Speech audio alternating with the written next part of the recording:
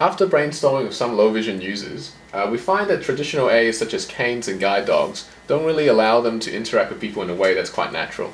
And that's because it doesn't let them know whether a user is looking at them or not. And even with this improved transformative reality mode where you can see the contour of the person and maybe see the hand waving, it's still hard for a person to tell, given this limited resolution, whether they're being looked at or not.